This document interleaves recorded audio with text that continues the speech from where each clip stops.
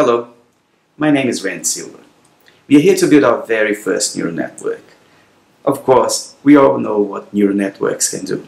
They can recognize images in a picture, they can recognize human speech, as in this example, "Hey Google, what's the weather like tonight?"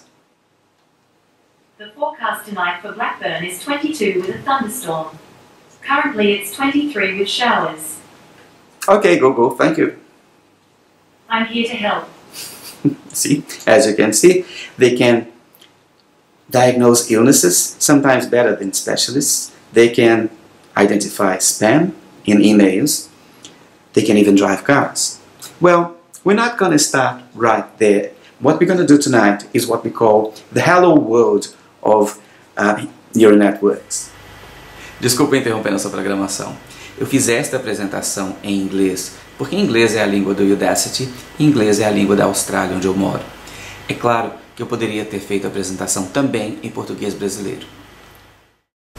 We will build a neural network that will recognize digits from a public database.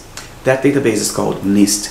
MNIST was built by the National Institute of Standards and Technology in the 80s, and it's been around for quite a long time. It's been used by students, researchers, everyone around the world to learn the basics of neural networks. And why not?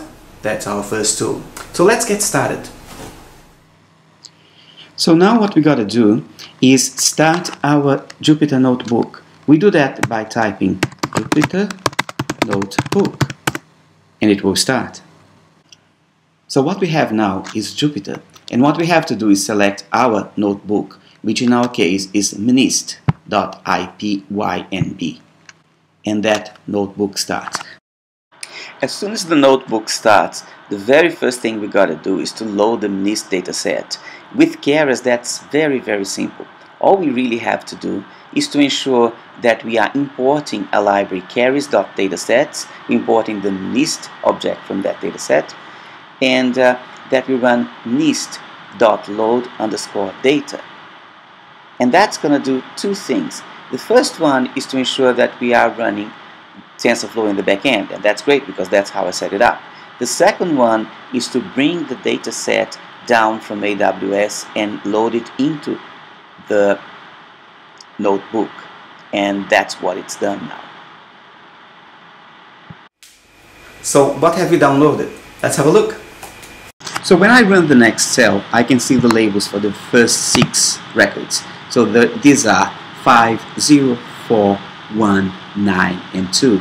Now, running the next cell, I will see the images for those records. So you can see that 5 represents 5, 0 represents 0, 4, and so on. So these are the labels for my training data. We have managed to load some training data, training and test data. That will be very useful. We managed to load some label data, which is very important to any neural network. But so far, all we've done was we've downloaded some data. Now, that's when things start to be exciting. This cell is what's exciting about what we're about to do. It contains the definition of our neural network. It contains 2 layers.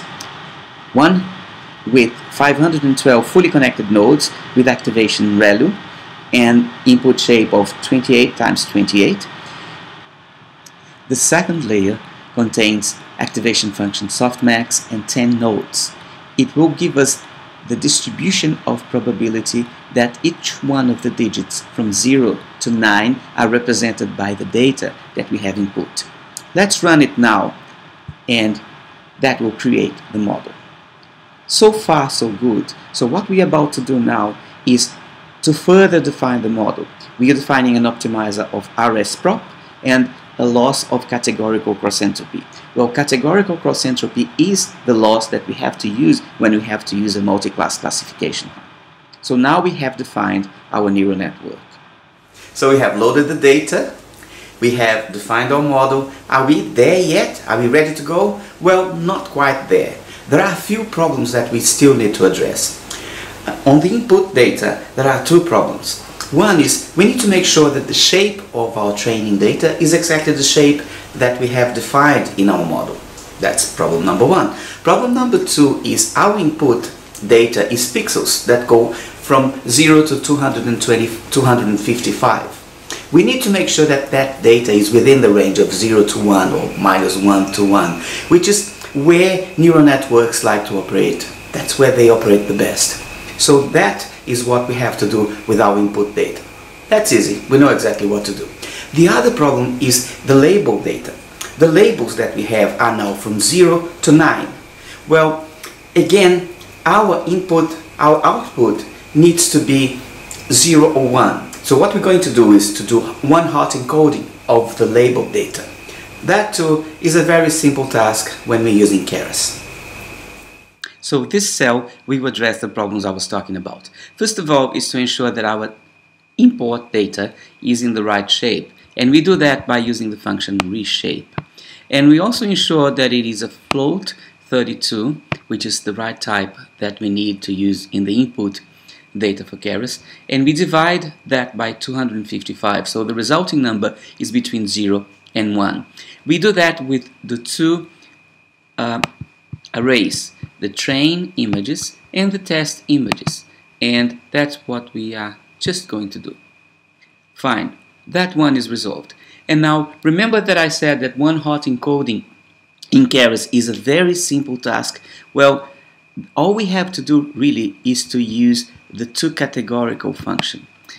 So the two categorical function is fantastic.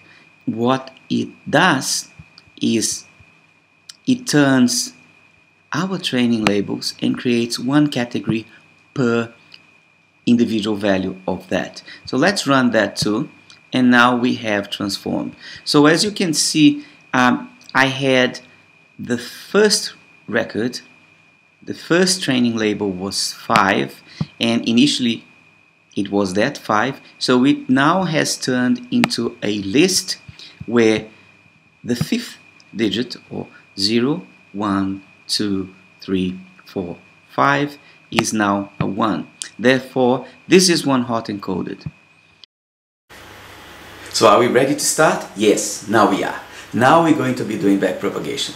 That's what's going to happen. The model is going to initialize itself with random weights, and then it's going to calculate its prediction, and then it's going to compare those predictions for the training data with the actual labels, and it's going to calculate a loss. With that loss, it's going to use our gradient descent to determine what the next set of weights will be, and it will go back and forth until it eventually converges.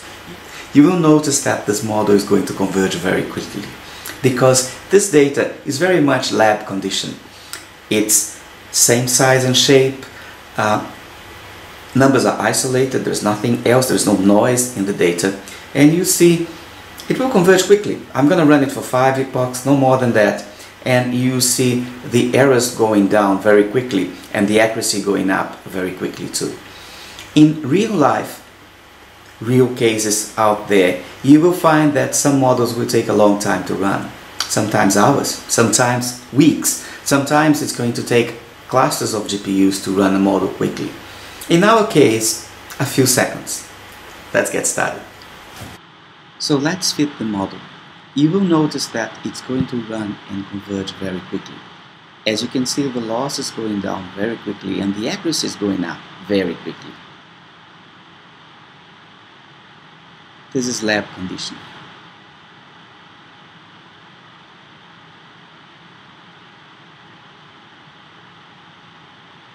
It's not a lot of fun to watch this when you have real models, big models with a lot of data, training data and a lot of categories.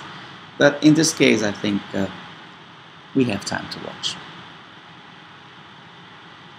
And one more epoch, and you see the convergence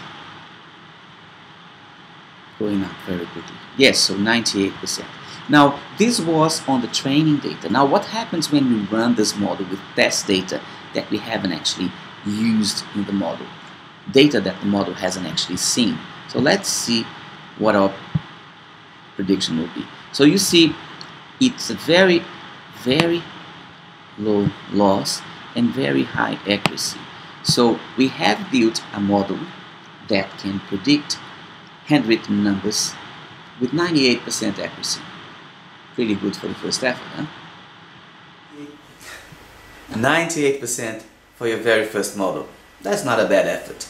I hope you have enjoyed this session as much as I have. You know where to reach me.